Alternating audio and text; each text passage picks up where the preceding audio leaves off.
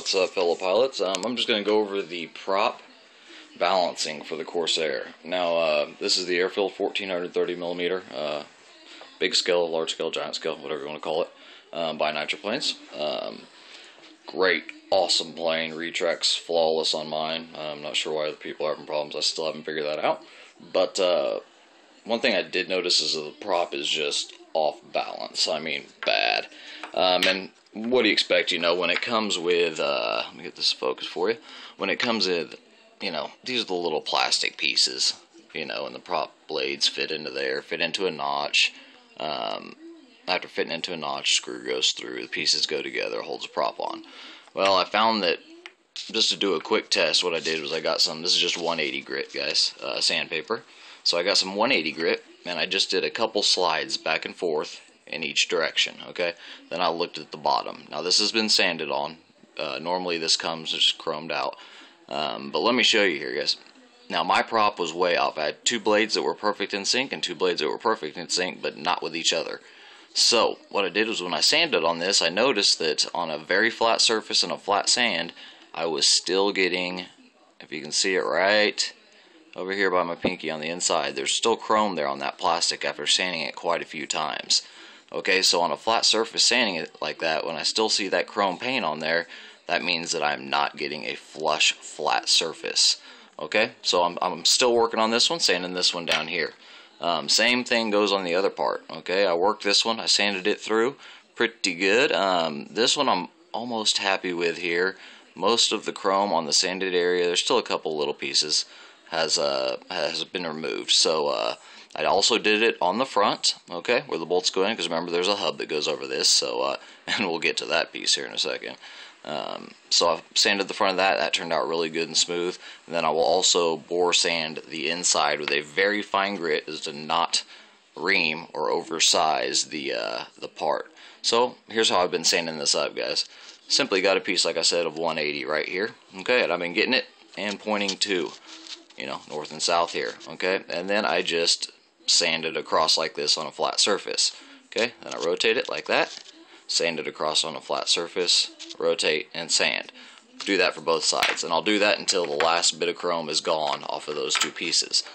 Now as far as the hub, okay, this has been a pain in the butt. It's really hard to get a perfect angle on this because it is a rounded hub, okay, no way to really lock that in. But let me hold it here to where hopefully you guys can see. I'll try and get it at an angle. Alright, right there. If you look off to the left a little bit, okay, you'll see that if I hold the hub with the point straight down, off to the right and left, you'll see that that thing just is not flush in any way. It always curves up.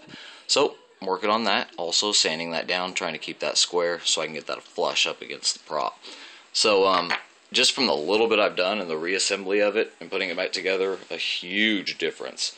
So if I can get all four of these blades perfectly lined out, it'll make a very noticeable difference against the stock setup. I don't know if anyone else is having problems with this, something I noticed with mine. I did check the motor. Laser sighted the motor and the the prop shaft, and I did even order an extra one of these. I always do with the kits. So I've got an extra prop shaft, so if none of this works and I'm still off balance a little bit, I am going to change the prop shafts out on it, even though every test I know of that I've done shows that that's a straight prop shaft and a straight can housing on the motor. So that's one thing I'm going to be working on. And since I got this prop off, I'll show you guys something I wasn't able to show you in the other video. Okay, go ahead and pull this off, guys. And for your maiden flight, I would definitely recommend, from all the guys helping me out here online and from my balancing that I've done, I'm going to go ahead and put 5 grams of lead, or 5 ounces, I'm sorry, ounces, guys, of lead here, here, and here at the bottom. Okay, I'll secure those against the firewall. I'm going to start out with 5 ounces so I can remove if I need to, but sounds like 5 ounces is just right where you want to go, so I'll give that a shot there. But there's the motor. I wasn't able to show you guys this on the first video, I believe. So there's the motor there. It's 4250, 500 kV. It's a monster.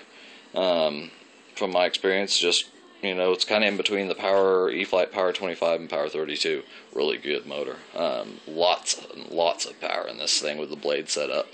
I'm going to do the numbers on it today and see what kind of amps we're drawing, so see if I need to swap speed controls like usual on these Airfields or not. But I will be running, obviously guys, I never run any of these Airfields or larger planes without BEC. I choose to run right now. I've kind of swapped brands a little bit. I'm going with the Castle Creations. This is the 10 amp max, and it's good for 3 to 6S. 4.8 to 9 volt selectable output. And it only weighs 11 grams compared to my other one, so awesome there. So I'll be throwing that in just in case speed control, motor, something happens. I'll still have complete control surface to work with. But I'm going to get to work on these props, hopefully get them straightened out, and if they work, I'll take them back apart again for you guys and show you exactly everything I did. But it's pretty much what I just mentioned. I'm just trying to get a flat, level surface on all parts, so when the props go in, they line up equally. So stick around, and while I'm covering this, I'm going to go ahead and show you one more little thing here, guys. Okay, and that's stuff like this, okay? All these little rough edges here, you know, a bunch of different names, you know. People call it, I basically, you know, when you're taking that off, you're basically deburring the part, is what I call it. So what I'm going to do is I'm going to take a fine file, I call them fudge up files, in case there's any kids watching here, but you guys can figure out what they're really called. I don't know if I have one with me. I have a close one here. Here's one of them. This one's for very, very intricate stuff. Let me show you guys here. Excellent to have these in your group, okay? And it's also really good. You can tell that's discolored a little bit. I can get that tip heated red hot and use it for multiple applications that I need to use. So I'm working on that. So I'll try and get this prop nice and balanced up for you guys, and then kind of go over a how-to on how to get it just perfect, because it will make a huge difference. So stay tuned.